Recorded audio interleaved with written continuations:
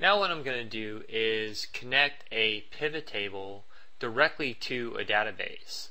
Now I want to warn everybody, now this is a fairly advanced topic, so if you have any questions or need any help, give us an email at support@reportingguru.com. So here we have Excel. So what you need to do first is create a connection, an Odbc connection from your computer to the database. So what I'm going to do here is just go into my control panel, and if I go to Administrative Tools, Odbc, and let's go to our file DSN here, and see I have an AdventureWorks DSN, a data source name, in which it connects directly to my AdventureWorks database. Now AdventureWorks is a sample database that you can download for free from Microsoft.com. And the type of database, what it is it's a manufacturing company, or whether they manufacture it or import it, it's a product company, a distributor that essentially has a bunch of products or inventory that they sell to different stores that are in different demographics, and then these stores resell the product to different clients who come into the store. So alright, so but back to our Odbc connection here for AdventureWorks. If I click configure, and if you want to add a new one, you would just click add. So I'm going to click configure and show you how, the different properties of the connection. So the server would be your server. In this case it's my server, which is A Brown is my server name. And then you can choose your authentication, whether it's NT or SQL Server authentication, and so that means that's just how you would connect to the actual database. And then you would choose your database if you want to choose a default database. In this case it's AdventureWorks. And then finally, you really don't need to change any information on this dialog screen. We're going to do a test. Everything's correct. Click OK. OK. And we have an AdventureWorks data source name that's connected to our database. So let's click OK here. And now, if we go back to, essentially all we need is a blank worksheet here, and now we're going to insert a new pivot table. So click our Insert tab here, and we're going to go to Pivot Table and choose Pivot Table. And now instead of a table range, we're going to choose an external data source. And from here we're going to choose a connection. Now this is a connection that I just showed you, that DSN, that data source name that you used in your Odbc connection properties. And here we are going to choose AdventureWorks. And now you get to come in here and select a particular table. So what we're going to do is we're just going to select our sales order.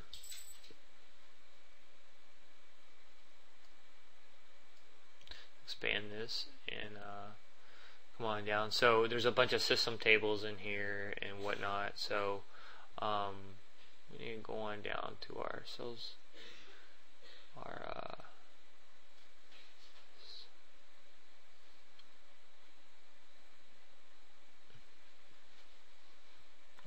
okay, here's our sales order header. So we're going to go ahead and just choose our sales order header table here, and let's click OK. And boom, that basically connected directly to the sales order header table. So there's a bunch of information here now that we could drag directly into our pivot table. We wanted our account in our row area, and then maybe let's say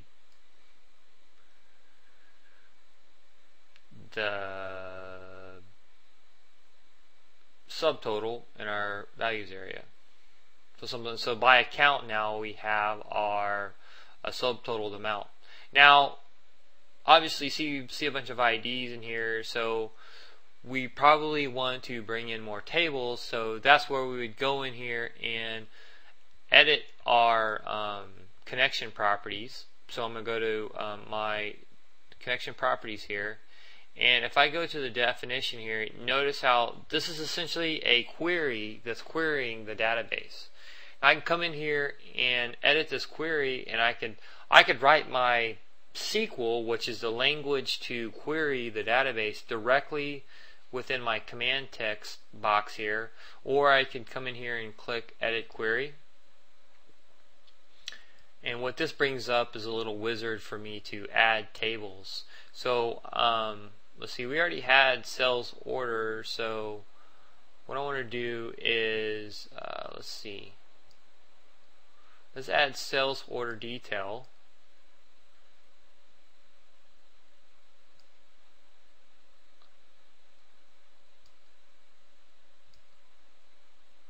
And then let's add, what else do we want to add? I want to add store, because I want to know, okay, what sales orders, what stores are actually buying, what are these sales orders going to? What particular store?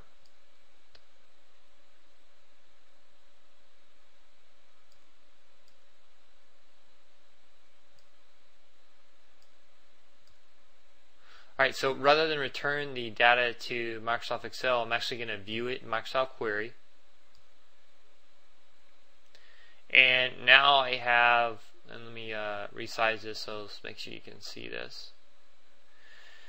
Now, what Microsoft Query is, it's an add-on to Excel so that you can add queries to your pivot tables and essentially embed queries within your pivot table. So like I said, this is a fairly advanced topic, so what we're doing is we're actually putting SQL into a pivot table, and in the future what we're going to do is we're going to have some lessons on and some courses on actually writing SQL to get the reports you need. So with this editor, I'm just going to kind of show you some basics where we have a sales order detail table, sales order header table, and a store table, and you join these tables on IDs that are common between them. So our sales order ID is joined to sales order ID between our sales order detail table and our sales order header table. And then our customer ID, which actually is the store that's purchasing or that the sales order is going to, is joined on our customer ID from sales order header to our customer ID on store. So this is kind of like a graphical interface. If we were to click on SQL here, we could actually see the actual SQL syntax that would be generated, and when you get good at writing SQL, this is what eventually you'll be able to write on your own without using this graphical interface. So now what we're going to do is return the data to Excel by clicking on File, Return Data to Microsoft Excel. And here's our query that I just showed you, all embedded here now within the properties within the pivot table. I'm going to click OK.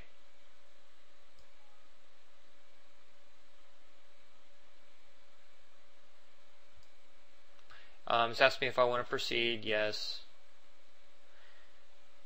And there we go. So now everything has been returned to our pivot table. So now we can maybe now we can get more detail on all the information we want to see.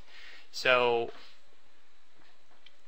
I rather than just seeing the actual customer here, I actually want to see a name. So I'm going to bring in my customer to my row area. So this is my actual customer. I'm going to take out my account, and let's go ahead and change this to a classic view so we can, rather than the compact view. So I'm going to go to pivot table options, and I'm going to go to display, and I'm going to choose classic view. the way I can drag and drop stuff right in the pivot table itself. So we have our customer and we have our subtotal by customer name. So notice how that took a few tables joining together to be able to get that information. I'm going to go ahead and let me go ahead and hit the field value on here, and we're going to format this as currency. Okay, great. Alright, so essentially what I got here is the amount of sales by customer. And this is all going directly against the database. So now as the database changes, all I have to do is come in here and right click and choose refresh. And now my pivot table goes out, hits the database, brings it out of all the information, uses that query that we built, brings it all back into the pivot table. So that's a very, very, very useful feature to be able to sit here and report directly on the database and bring that back into the pivot table.